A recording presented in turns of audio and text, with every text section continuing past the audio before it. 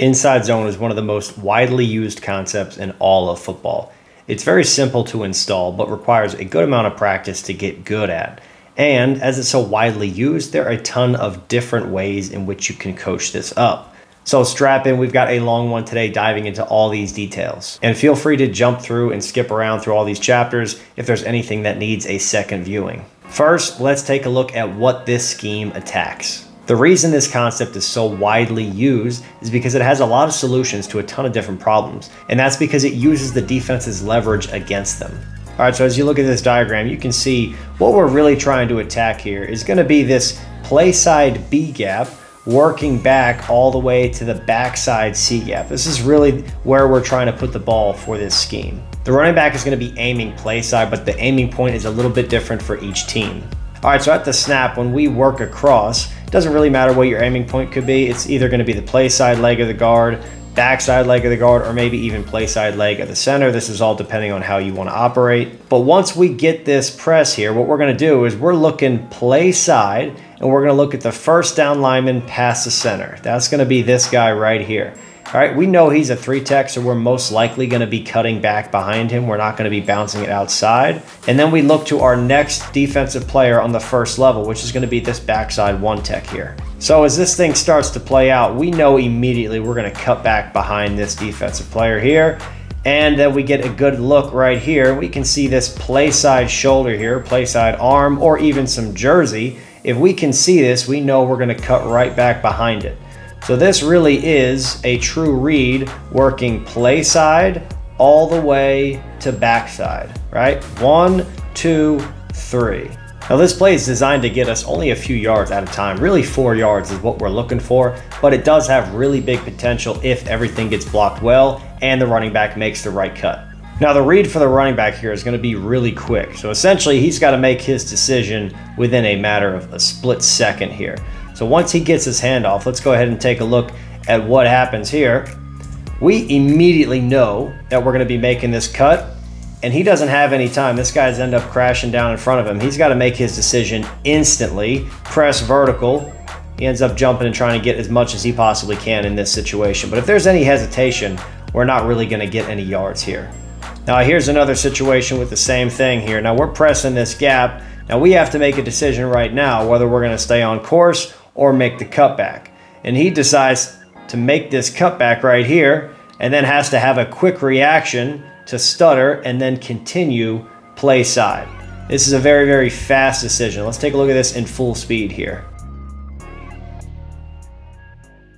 Now, one of the phrases that we use to teach the running backs when we're talking inside zone is slow to, fast through, which means that as we're pressing that gap, we don't want to be full speed. We need to let things develop. But once we have a decision, we need to turn that on and burst through the hole. All right, so now we know a little bit about how we're trying to accomplish this. Let's go ahead and take a look at the actual blocking scheme so we know the rules. Because once you know the rules, then you can really understand the play and apply this in a ton of different scenarios. Now, I want to talk you through 2 different ways that you can run the inside zone. Covered, uncovered rules, and then also a number system. Both of these are going to be effective, and you can really accomplish the same things with these 2 different systems. So let's go ahead and jump into it. All right, so the first one we're going to talk about is going to be covered versus uncovered. So how do you define covered? This is going to be a major part of this. How are we actually defining this? Well, the way that I like to look at this is I want to go from, instead of my nose, I want to go my play side shoulder to the nose of the man next to me. So in this case, if we're running to the left, right? Let's say we're running here. We're going to take a look at this offensive tackle here, play side tackle, because we're running left here. From his play side shoulder to the imaginary player next to him, right? That's where it would be. He's got somebody there, right? So somebody's in that gap, so we're going to be covered. We take a look at this guard from his play side shoulder to the nose of the man next to him. There's no one here, right? So he's going to be uncovered. Now we look at it here, covered, apply the same rules, right? Uncovered because this guy is shaded backside or maybe even head up, but either way, that's still going to be uncovered. And then here we're covered. So we're covered, covered, and covered, and our 2 guards are going to be uncovered in this situation here. Now with that information, let's go ahead and take a look at what the blocking scheme will actually look like, because what do you do with that information? Well, the first thing here is if you're covered, you're going to be zone stepping and taking the man who is play side. Now this is where, with the uncovered guys, this is where teams can really adjust what they want to do, and this can produce wildly different results. If you are uncovered, you can either help play side and then climb up to second level, or you can help backside and climb up to second level. If we help play side, we get a lot of lateral movement, a lot of lateral flow here. But if we help backside, we can get a lot more vertical push on this first level defender. So these are two different ways. Now they're not completely exclusive. You can do exactly what you see in this situation here. So what you can have is a play side tackle, steps, takes this defensive end, then we end up climbing up. Center is gonna have a one-on-one block with this nose. So if that's a good matchup, we can take that. If not, we can of course have the guard help backside and then climb up to the will. And then here we get a lot of lateral push or a lot of vertical push, climbing up to this Mike. And then of course, because we're in a 10 personnel look, we are gonna leave this defensive end unblocked. So now when we're here, we have the same read for the running back, right? He's gonna start with the first man past the center. So that's gonna be this nose. That'll be his first read. Then he's gonna work backside. So that would be the second read, and that would be the third read. Okay, so for this situation here, we're gonna take a look. If this nose crashes play side, we cut it back, right? And then we should be able to cover up this 3-tech, and then we're pressing this gap right in here. Okay, if we end up getting a lot of push with this 3-tech, then maybe we even cut back behind it and take this. Really depends on how that defensive end handles it. Now, in this exact same situation here, how do you handle this defensive end? What are you really doing? You have to read him, okay? Because this is a 10 personnel look, you gotta read him. So if he goes upfield, we give the ball. If he crashes or spills, then the quarterback is gonna keep it, and then now it's an option football type of thing with that. So this was only one version of it. Let's go ahead and take a look at a couple different fronts so we can kind of walk through this process together. All right, so here what we have is gonna be, now we're running to the 3-tech. In the last one, we were running to the 1-tech. So this is gonna change some things, right? Now, if we look at this, he's gonna be covered. He's gonna be covered. The center is now gonna be uncovered. Backside guard, covered, and backside tackle is gonna be, oop, that should be a U, uncovered right here. Okay, so what do we know? Covered, you step play side, you step play side. Now this is important here because what happens if this defensive end slants in here? Okay, now there's different ways that you can handle this. You can just say that you are responsible for your man. So in this case with a 3-tech, your play side tackle could step with his inside foot to protect his B gap. This would be the B gap right here, right? This is the A gap, this is the minus A. Out here is a C gap. So he can step with his inside foot to protect this B gap in case he slants in, or you could have it as if he steps play side always, he steps play side always. If this guy slants in, he's got to now take that. Now you can use this solution if the uncovered defenders, uncovered blockers, sorry, are stepping play side, right? That's the idea. If he is going to be helping with the backside, let's say we get this situation here, doubling up to the mic here and here. All right, now he's gonna step up and he's gonna end up looking for this Will, who is technically a B gap run fit right here. And we read this defensive end. It's another way that you can handle this, right? But if this is if that's the exact situation, and he slants to this A gap and he slants to this B, and then we get a blitz off the edge, now we're screwed, right? We're not gonna be able to pick this up because these two are both gonna lose their battles, and then we have somebody off the edge. So this is a bad situation. So how do we handle this? Well, you handle this by saying that everybody steps play side, all right, and then you take what shows up. That's one solution to that problem. And then it would essentially end up working up, if we got that exact look, he would take this, he would take this, he would take this, and then we have a double team up to the mic. We wouldn't be able to block the Will, we wouldn't be able to block the defensive end, but that's sometimes how it goes. And now let's also talk about this backside tackle to see how we handle this particular problem. So if you count the numbers, right, we got 5 offensive linemen, and we have, in this situation here, we've got 7. But depends on if we're gonna count this guy and if we're gonna count this guy in our blocking scheme, because if we don't, then we only have 5, right? So now we have 5 for 5. So one method of solving this problem is you could say, okay, we're covered here, we take this guy, we're covered here, we take this guy. Even if they slant in, we still take them, and then the running back would end up bouncing. Now we're gonna help backside with our uncovered blocker, all right? Help backside, climbing up to this mic. And then what you can say is, If the will is in the B gap, he steps in and climbs the second level. Or if the will is outside of the defensive end, then he could step inside and react and then take this defensive end and leave the will unblocked. And that way, even if we have a situation where maybe we need to cut this back, right, we're still not in a dangerous position because he's outside the box. He will come in and make the tackle unless we can pick him up with the H or unless we use an RPO or something like that. But if he does that, it's going to be at least 3 yards down the field, 2 to 3 yards. We'll fall forward and we'll get the 4 yards that we're really looking for with this play anyways. All right, so we've looked at this from 10 personnel running to an over to an under front, but we haven't really looked at this from a 3-man front and what you do with a tight end. So let's go ahead and cover those 2 topics right now. All right, here we go. So we got our 3-man front here. Now, how do we handle this, right? We're going to run to the right. So let's go ahead and talk about the covered, uncovered rules again. Play side tackle. Does he have somebody from his play side shoulder to the nose of the man next to him? No, he does not. He is uncovered. Guard, he does have somebody. This defensive end playing a 4-eye. He's right in here. Nose, this guy's head up, right? If he's head up, he's not covered. So he's going to be uncovered, right? Because it's play side shoulder to the nose of the man next to you. Somebody in this area right here. Okay, when he says play side shoulder to his nose of the man, there is somebody there because this guy's head up. So he's going to be covered. All right, in this case, he's a 4-eye, so we're going to count this guy as covered as well. And then the Y has different rules. He's going to kick out the backside C-gap defender, right? Not the defensive end, but the backside C-gap defender. Is a very important distinction that we have to have with that. So let's go ahead and take a look at how we would block this. So what we want to do to make sure that we protect this area here is have this be a double team out to this Sam out here, right? Our double team here is going to be helping to the Mike. We're going to step in and we're going to handle this. If he goes outside, we climb to second level and the Y will take the new C-gap defender. If the defensive end crashes, he is a B-gap defender. The guard will take him and the Y is going to take whoever's most dangerous, most likely this Jack, or it could be this Will. But either way, we're going to have one of these guys unblocked, right? One of these two is going to be unblocked and that's going to be fine because we'll still get some yards with this play and that's what we're looking for. Now, how does this work from a running back's perspective? If we know that we're going to double team up here, we most likely will be able to make this cutback here. That's what we're looking to take. So pre-snap, we know that that's already going to be there when we do this. We just have to figure out if we're going to be pressing this right here or if we end up washing this defensive end and we end up cutting back behind this. Now, the other thing that you can tell your Y is to take the most dangerous inside guy.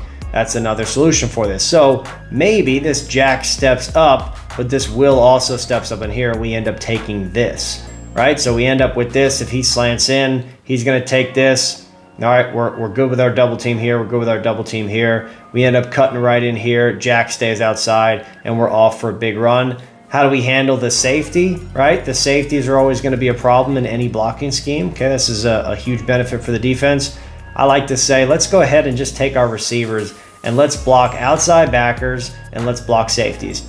Let's assume that these two corners don't want to tackle. It's not really their favorite thing to do in the world, so we're going to assume that we don't have to block them, right? And then let's make them prove to us that they are tacklers. That's my philosophy when it comes to this. And a lot of coaches use this. You'll see guys leave corners unblocked a lot and go and block safeties. Okay, it's a really good solution. Now guys, do me a favor, pause the video, go through these different fronts, over, under, 3-3, 3-4, go through a ton of different fronts, apply these rules, and then see how it would block, okay? See how you'd end up blocking this play. This is the best way to learn, right? Watching a video is one thing, but actually going through and taking the time and drawing stuff up on paper, that's the best way for you to actually get this information. And the next thing I want to look at is going to be that backside C-gap defender. There are two different ways we can handle this. We could either block them or we can read them. We've talked about how we can block them. Let's talk about how we can read them even when we're in 11 personnel. We have a tight end or a fullback, however you want to call that. All right, so here's the situation. We've got an over front here. We're going to be running inside zone to the left. Okay, so when we have this, how do we handle this problem, right? If we look at the defense, he's got A gap, C gap. He'll be taking B. He's A, B,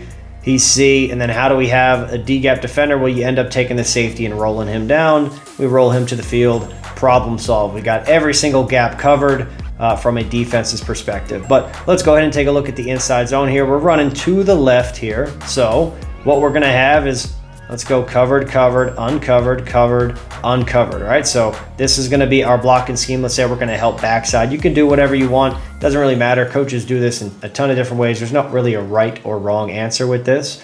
We're gonna step in here. We climb up and take this Mike. Now, he could work across and kick this guy out, right? That's a traditional split zone that a lot of coaches use. Or the other thing you can do is have him loop around, right? And he's gonna take the most dangerous man inside. You can say MDM, most dangerous man. That's one way to put it. So what we end up doing is we read this guy. We're gonna be reading this defensive end. When he steps in, does he squeeze? Because if he squeezes, the quarterback can pull. He loops around and then off we go. We just have to have these guys blocking right here and here. We leave the corner unblocked. He's got to go get this safety and this corner's unblocked. Now, technically, if we give the ball, we have a offensive tackle who's going to be taking this leverage. And if the quarterback keeps it, we have a blocker who's taking that leverage. So we should have this guy picked up either way, and then off we go. Now let's jump into the film so we can see what this actually looks like. All right, so let's go ahead and take a look at this front here. So if we say we're running to the left here, inside zone to the left, running backs on the right, we got covered here, uncovered, covered, uncovered, and we have covered. So let's say we're gonna help, when we're uncovered, we're gonna help our backside teammates. So he's gonna end up taking this. We're gonna get a double team here, climb it up. We're gonna get a double team on this 3 tech who's really playing defensive end here. And then we're climbing up to 54. And now what do we do with this? Well, we can either read him or kick him out. Now he's so far outside, most likely we're just gonna kick this guy out and then off we go running the ball. So let's go ahead and take a look at what this actually plays out like. All right, so here we go, we get the snap.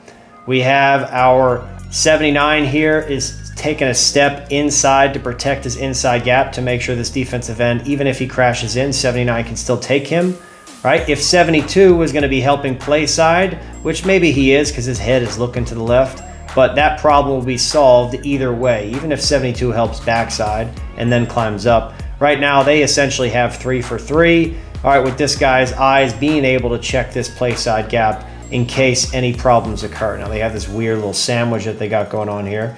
But on the back side of this run, we have a very important block here. All right, we're attacking vertical with 54. All right, we're gonna be able to hit and lift, and then we're gonna get off to 54 here, our linebacker 54. We can see from a running back's perspective, we're getting jersey here. So we could cut this back. Right, that's what the read could tell us. And then 60, or this right tackle would have to come up and take this backer here if he has the ability to, which he does. Right, notice he checks play side, he gets his hand on, and then he's gonna turn outside and be ready to take this backer when he shows up. But the running back decides to bounce this play side. This doesn't happen too often in football with running backs bouncing play side on inside zone, but it ends up working out fine. Let's go ahead and take a look at this from a wide view here. So they motion over, we got this right here. Now this is where the cutback could technically be right in here, right? And then these guys, they're outside releasing here. They also could go in here and block safeties. Again, there is no right or wrong answer to any of these problems. It's just different ways in which you can do it. And as you can see right now, they had a 2nd and 2, they got their first down. That's the goal that they wanted, right? That's the outcome they're looking for with this play here. So you very well could implement covered, uncovered rules into your blocking scheme and have a ton of success. A lot of teams do it this way, but let's go over one other version, which is a number system that you can also implement, and you'll really get a lot of the same looks. It's just a different way of approaching the same problem. All right, so back to the drawing board here. Let's say we're gonna be running this inside zone to the left. So what we can do, without the covered, uncovered rules, what we can do is just start with a counting system. Let's go play side, working to backside. So this would be 1, 2, 3, 4, and 5, right? And if you do that, then we're going to be blocking these guys in this way, right? So it ends up being the exact same way that you can do that. Now, what you can do with a counting system that's a little bit different and kind of cool is that you have the ability to say, okay, well, you know what? Let's go ahead and leave this play side first level defender or second level defender unblocked. Let's skip him in the count. Now, what will that look like? So that's 1, 2. Here's our first second level defender. Let's skip him. 3, 4, 5. Now, this is a very, very different play. If you actually look at what this is ISO, right? Normally people don't run ISO to a 3-tech, you run it to the bubble here. But this is one way of running a very, very different play. You can tag the exact same play, right, inside zone, but you have a tag word, right? So whatever you call inside zone, you just add a tag word, and it says leave the second level defender. So then you end up with this. What happens if we want to leave the backside second level defender? So now we're here, 1, 2, 3, 4, skip, 5. So now we get this look here, all right, and this is an insert zone with him coming back across and taking this guy.